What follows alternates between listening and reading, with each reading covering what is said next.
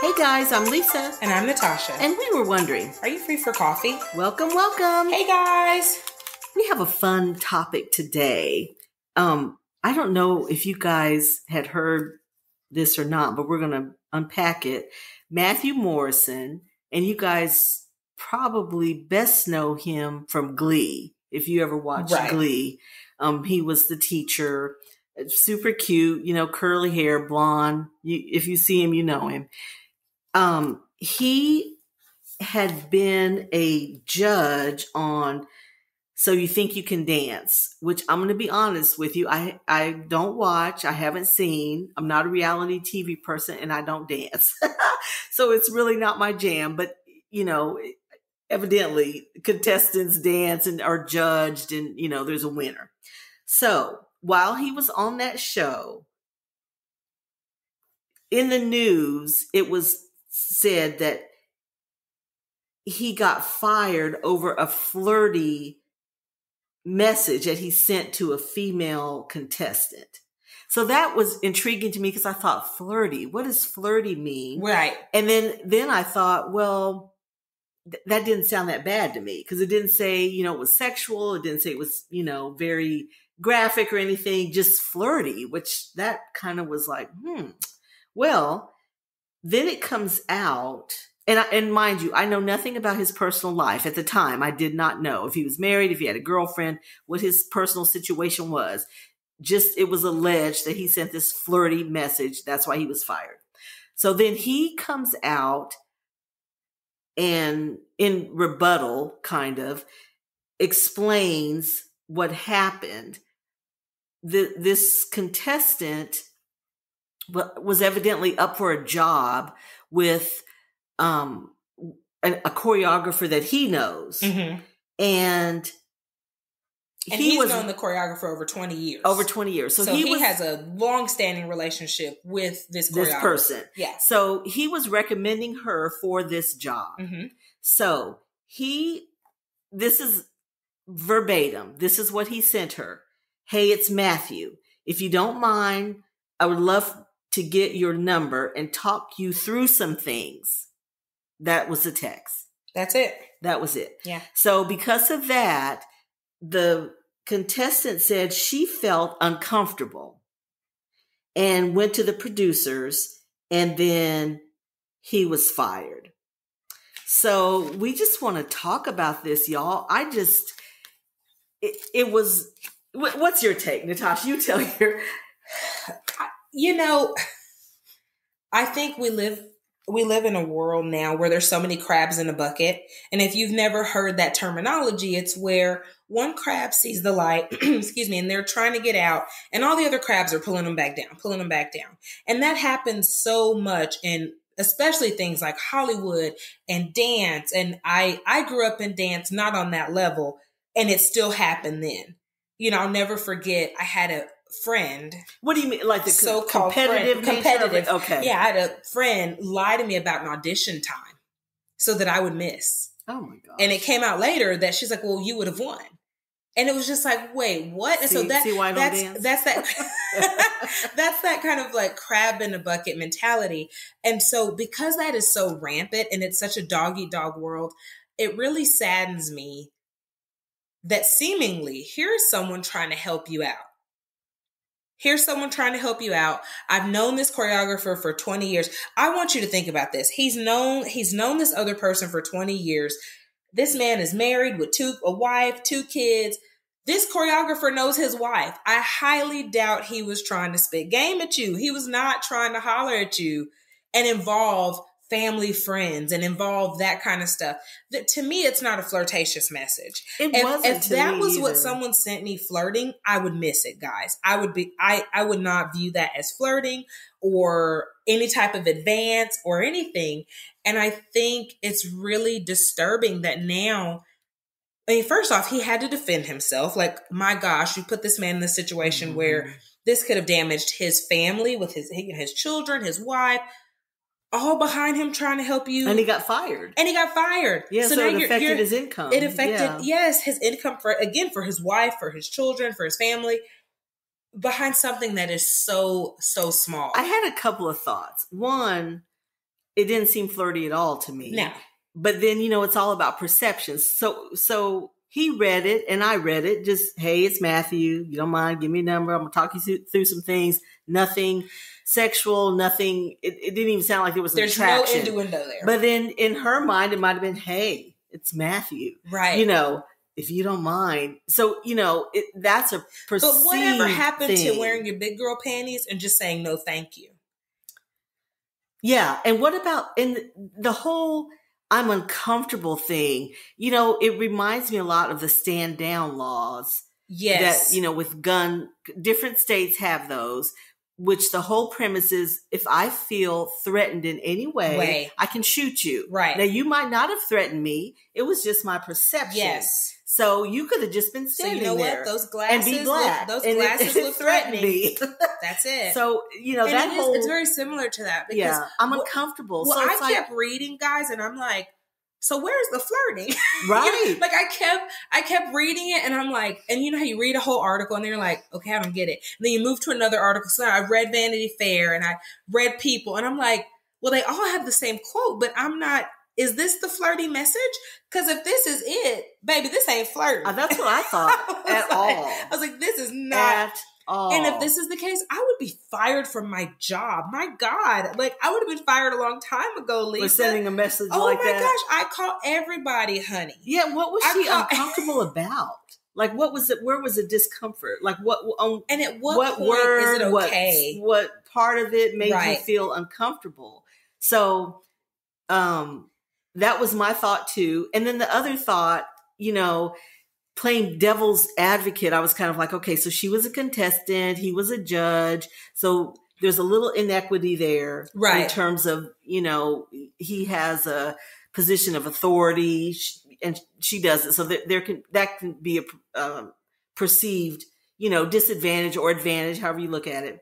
But on the other side, I thought that type of business, no matter who you are, you're always looking for the next job. Tom Hanks, you make a movie, you gotta be looking for the next movie. You have to. I mean, that's just the nature of their career choice. So in fairness to him, if he was recommending her for a job, and surely after this gig, she gonna need another job. Everybody will. All of them will. Everyone.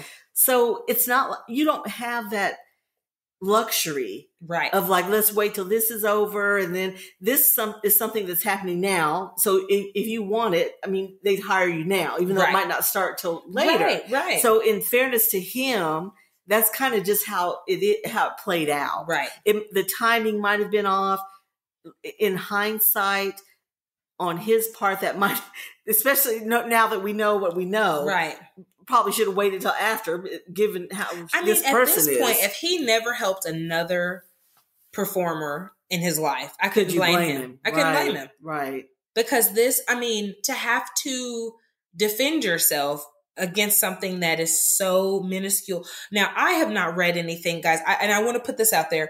I have not read anything that would indicate that there were some interactions in person that would pair with this. He never met up offset with this person. Right. So we do know that. It was just this one message. So there weren't other messages.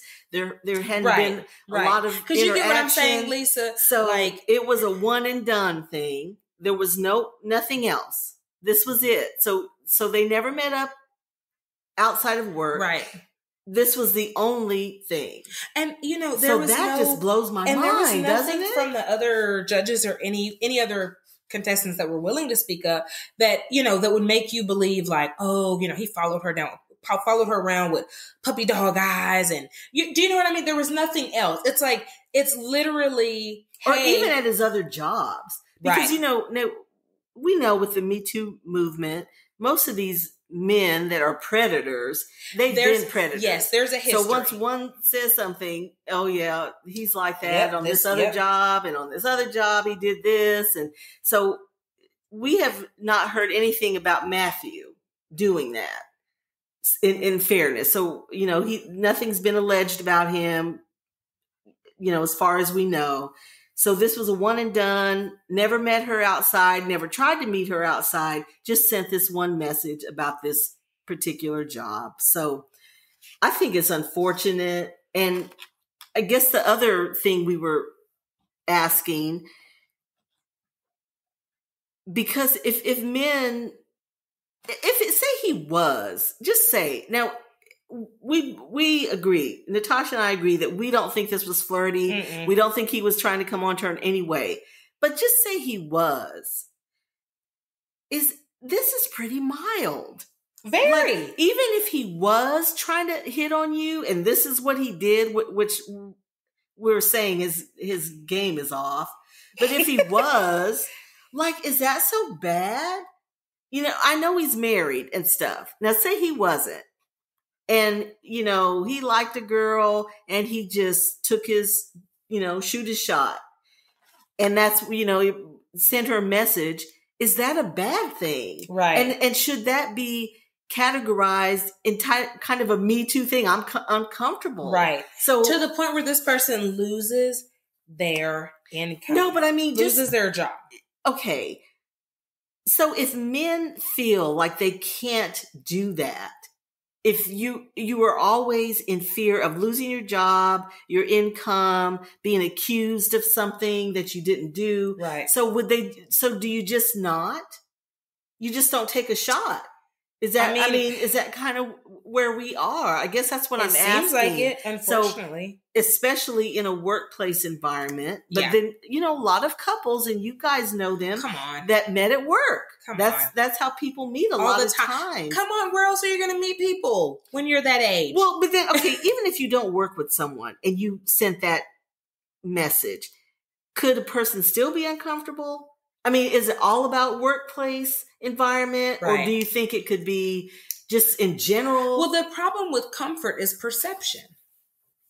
That's the problem with all of this. Like, we live here in the devil's armpit. It is just hot, literally as hell. It was 104 here, guys, yesterday, and we do have a lot of listeners that don't live in Texas, and they probably can't fathom. It's hot all over the country. So wherever y'all are, y'all are probably. But it's hotter here, though. 104. You know, I mean, we're not Las Vegas hot, but my God, it's hot as hell. And my point is, when I go visit my aunt in Colorado, she's like, "Oh, it's so hot." I am like, "This is breezy to me." I'm like, "It's only 92 in August. What do you mean?" It's perception. Now, to her, she's just like, "Oh, you brought the Texas with you," because it's 92 degrees to her in August. And she's like, like, I mean, heaven forbid it hits the 90s there in June. She's going to flip out.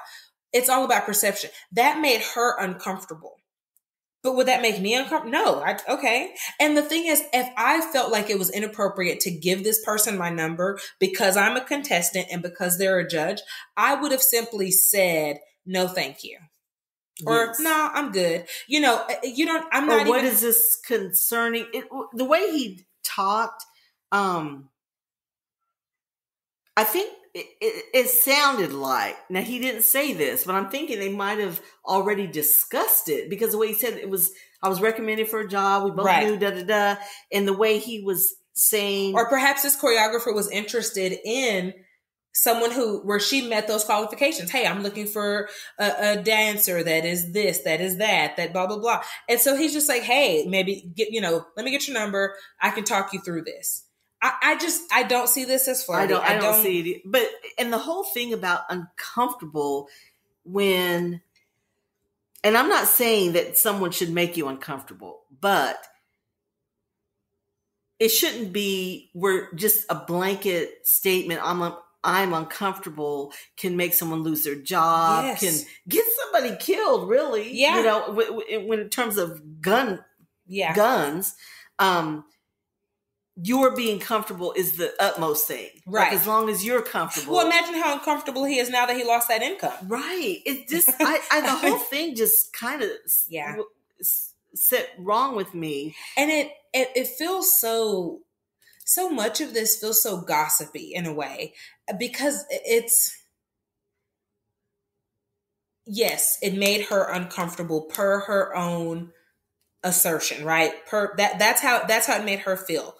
But at the same time, he has a truth. And if his truth is, I'm not flirting with this girl, I reached out to her because yada, yada, yada, how is his truth not just as valid as her truth?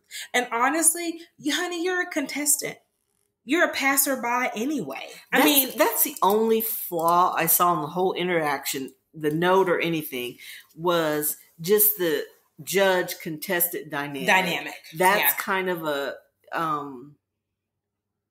sticky wicket with this. That's the only thing that I see that could be construed a certain way. Because if she felt like, if I don't talk to him or don't do what he asks or don't go for this job, then he's not going to vote for me. Now, that could have been what she was uncomfortable about. We don't know. It doesn't say. And they never specified. And I'll say this, there very well could have been some policies kind of surrounding what you can and cannot do in terms of contestants. But then if it seems like the statement would have been more along the lines of, this person was terminated for violating our rules concerning contestants. It didn't say that, but it did say something about production, going against productions, something. Okay. So that, that very well could have been it. But we got to talking about this and about guys shooting their shot, and it was the Kardashians, both Kourtney, and Kourtney just got married to Travis Barker. And then Kim is now dating Pete Davidson. They both approached them. The girls approached the guys. So we were thinking, is this a trend? Is it just that men, because of Me Too, because of incidences like this, where they just feel so intimidated, they don't want to offend anybody, they don't want to make anybody uncomfortable, so they just don't take a shot at all. Yeah. So if you think that there's even a possibility that you guys could hit it off, that you have to take the shot. So that's the question too. And we're wondering, we want to know from you guys. Now, for me, I would be so backwards. It would be like I was back in junior high with, your best friend passing the note. Do you like me? I like me? Check yes, no, or maybe. I like you. And that's how I would be. I'd be so backwards with it. So I guess I'd just be alone. And I did. I asked my husband about that. I'm like, okay, is this what it's come to? And he was like, yes, in some ways. And he told me, he's like, and it is, because that's not my husband's cup of tea. That's not his cup of tea. And he's not like super old fashioned or anything like that. It's just not his cup of tea. It just isn't, Lord. That'd be a whole nother episode if I went into that, but that just is not. Yeah. That's not his cup of tea. But like because we kind of got in this conversation and we were like, okay, so when you hit a certain stage in life where you're meeting people is different. It's very unlike school, where the tides are kind of always changing. People come in, people come out. School's very different. There's always going to be someone new, someone old, someone new. But when you get past that season of your life, where do you spend most of your time? At work. That's where most of your connections are made for a lot of people. Oh, so many people meet their partners at work. Well, and also meet good friends at work. Yeah. So my thing is, this person, who is to say that this was in advance? But it turns into where you don't even want to ask someone something. You don't even want to say anything. Unless, some offices do have explicit rules about fraternizing with colleagues. Right. So, and then even then though, there's ways around it. They go talk to HR. We've all known people that's happened to or have heard stories. So there's always a way around it. But I know bazillion people that's how they met. Yeah. Are together now. And the married. thing is, even in this case, kind of jumping back a bit, if he was fired because you favored a contestant and thought she was talented, non-sexual, non-romantic, just platonically so, it still stinks because it got twisted into flirty messaging. It didn't get twisted into favoritism, so the gossip element of it is still there. And that was kind of what my husband and I were discussing. he was like, now all it takes is somebody saying they didn't feel comfortable. And I think that's so unfortunate. Not that sad. I want victims. Yes. And I say that in quotation, victims. I don't see this, that she was victimized. And the worst part is, this is what has made it so difficult for people who have truly been victimized to come forward. Or to be believed. Or to be believed because of all of these minuscule, very remedial, very, very opinion-based and just incidents. Trivial. To me, this is just so... I'm like, you silly goose. So you're a contestant. So didn't have to happen. And somebody is like, hey, I think you'd be good for this. And you say no. You're a contestant. The whole purpose is showcasing your talents. But we don't know. That's where I'd like a little clarification, because I don't know if they discussed this before. If this was the first time, it was ambiguous. It wasn't really saying you're up for a job. So if this is his first contact with her, he could have clarified a little more. But that's why he asked for the number, right. And then I'll talk to you about it. So it's I believe we're stepping into a world where men have been put in a position where if they say anything, it's so easy for it to be misconstrued as sexual harassment. Like it's like we've done too much, right? Yes. Like we're not finding the balance. We overcorrected. Like previously, it was so underaddressed, and so it needed correction so badly. But now we've overcorrected to the point where now all it takes is I didn't feel comfortable, and then that's it. And it's like, whoa, now wait a minute. Just keep the car on the road. Don't I always say that, y'all? Listen, we end up in these ditches. We do not stay in our own lane. But, okay, you guys, I have to recant something. Okay, I mentioned the Kardashians. And y'all know I have grown children. And back in the day, when my kids were at home, they were big fans of the Kardashians, and I was not. I just didn't get it. Just did not get it. In my defense, I have girls. I have girls and boys, but I had girls, and I didn't feel like the Kardashians were, I wanted them to idolize or look up to or be, these are not role models for y'all. Example, like, right. Please don't go this way. Right. That was kind of my thought in that defense. Well, years have passed, and they have a new show on Hulu. It's still kind of the same thing, reality thing. It's not as sensational, I guess. Mm-hmm. Not as I don't know, gossipy and whatever. But I have to recant because I'm liking them, y'all. And I think the beauty of it is we all were young and dumb. We just are. A 20-year-old doesn't have the same experience, capacity to do anything like you do when you're 40. You just don't. Mm-mm. So, but the beautiful thing about this is that we have seen the evolution of these women. We saw them in their young and dumb stage.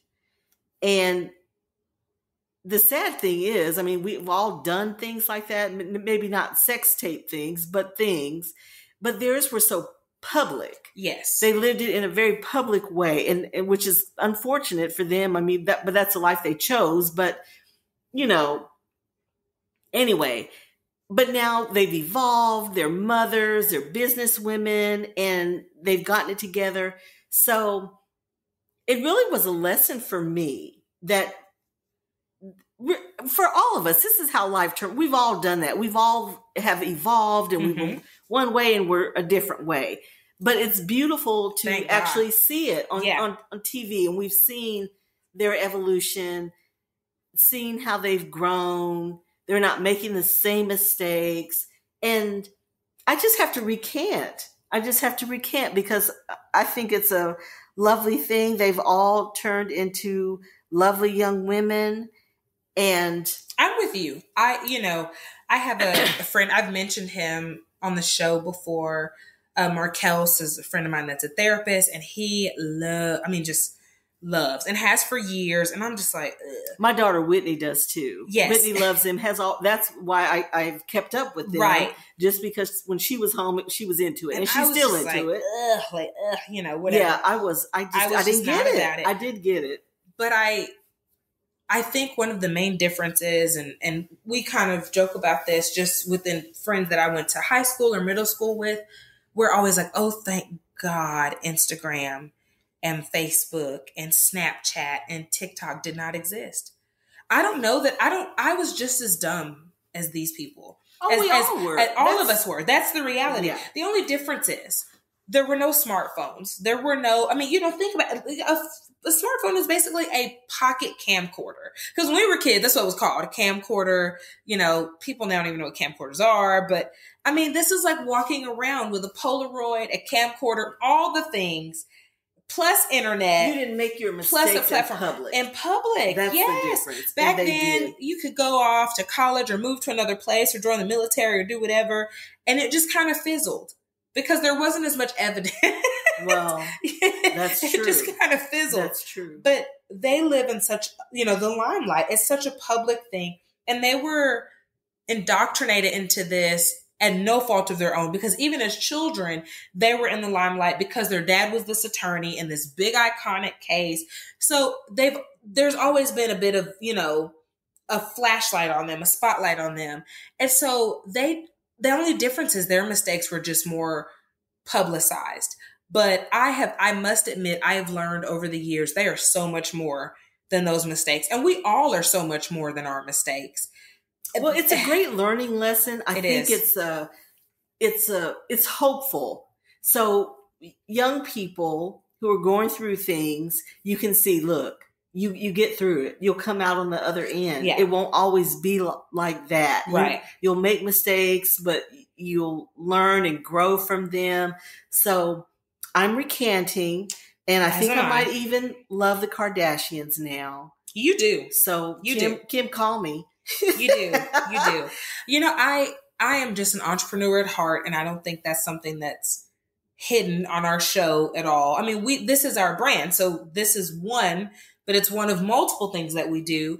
And you just can't knock their hustle when it comes to being female entrepreneurs. Like, oh my gosh, they really are. And they are. And Chris, oh my gosh. Yeah, the OG of OGs. Yes. Do you hear me? She is the original Rumpelstiltskin. She's Rumpel. I was just about to say it, baby. She can spin it. She can straw spin it into gold. And that's just it in life. Like, you have to pivot. You have to learn to ebb and flow and to pivot and to change. And she is really goals when it comes to that. What testimonies of strength. Like with her, with Bruce / Caitlyn, going through that. And then just, there's so many. This is my thing. That didn't just happen overnight. That is years of turmoil for her. If you really think about it, trauma for her. And if you've ever been through, let's just say, a bad breakup, you don't even have to have been through a divorce. Well, there have been a lot of bad breakups on the show, so we've seen that. If you've been through a bad breakup, imagine what she went through, side. And then trying to navigate this with her daughters, I know she doesn't just have daughters, but I think they only have daughters together. Her and Bruce, right? Yes. That's what I thought. She's got one son.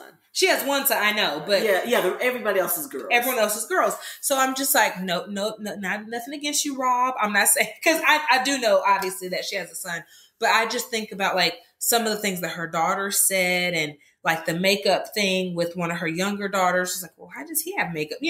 Trying to navigate that, like, that is so much. And then managing to keep it all flowing together and keep staying in your right mind. Oh my God. Yes. A lot of people lost it for way less. So they're just, we love y'all, and we're, I apologize. I do too. For whatever I said in the past, but like I said, just, in fairness, I was raising girls, and there's just some stuff you just don't want your kids to do. It was a reminder, like we always say, just keep on living. Yeah. And it was a reminder that as I have kept on living, maybe I was a little off on that, and that's another we thing have a little too. more grace for people. Yes. As you age, you just have You grace do. for people and what they go through. Because I'm so glad this did not exist, girl. I don't need some of my and I'm glad to see stupidity. him come out Yes. on the other side. I am. Because you know what? Some folks stay stupid for the sake of Right. staying stupid. And we can at least say young and dumb is different than old and dumb. That's Oh. the worst, isn't it? Old and dumb. and we have seen I know some. I know do some where I'm like, baby, you should have been past this 20 years ago. And yet here we are. Right. So I agree. I think they're a testament to resilience and just, man, they're pretty badass female entrepreneurs. Yes, we love y'all. Okay, on to Sexiest Man Alive this week. Okay, Who do you have? I'm trying not to re-choose. I'm picking George Stephanopoulos. Okay, that when you said George, I thought you were gonna say Clooney, and I was like, "No, I've done him." I was like, "You've done but him." George, he's a cutie to me. Now he's my jam, the kind of smart, nerdy guy, and I love he and his wife together. He's married to Allie Wentworth, who is a comedian. She's an author. If you see her, you know her. She's a blonde. She's very funny and goofy. And they are so sweet together. They have 2 daughters, grown daughters. They're in college, I believe. So he's just a cutie. He's on Good Morning America. He's a political commentator. Just very smart, intelligent, but with a sense of humor. And I think he's a cutie. I'll take that. So I'm going way, way different this time. But this is a character. Nothing against him as a real person. And no, they're not animated. Because I know say a character. I know you always think this. But Stranger Things. Hopper. Oh, yeah. Okay. He is cute. I love Hopper. I don't know why. Oh, you don't like the guy, though? I don't know. Oh. I have no idea who the hell David Harbour is. That's who he's played by. The actor's name is David Harbour. Oh, I think he's cute. But he's cute. I love him. Well, on I think Stranger the Things. guy is cute. Now, on Stranger Things, he's cute. But I like him on Stranger Things. But you know what? You guys know I can only do so much television. I'm just maxed. So I have seen. She's got her shows. I do, and I'm she maxed just can't out. Venture out. I can't. I've only seen 3 or 4 episodes of Stranger Things. Okay. Well, I know they're like seasons in, and I have fun. Well, the new season is out, and I've watched a couple, and I have to watch them in the day because it's real. As the kids are getting older, it's kind of like Harry Potter. It gets more intense. Yes, so it's very intense. So I can't do that at night at sleep. Yeah. So news! I have a new grandbaby, a new grandchild. That's right, we do. Hartford Blair, and we're calling her Heart, and she is super so cute, precious. She's super just a cute. doll. So congrats, Connor and Hillary. Yes, she is. She's super cute, and so we have been kind of on the lookout and waiting and everything. Grandbaby, lookout. Oh, we should have just did that. We didn't. I mean, Sexiest Man Alive plus baby. That's a lot of cuteness. Yeah, it is. That's a ton. I don't know though. Their name they picked is so sweet. So Heart. Isn't that sweet. Adorable? It is, and I mean, perfect nickname built in. Yeah, perfect nickname. Perfect. Oh my goodness. Okay, loves. Thank you for pulling up a chair and joining us for coffee. Please subscribe to Are You Free for Coffee podcast wherever you are listening. We hope that you enjoyed today's episode and find joy in the little things. Until next time.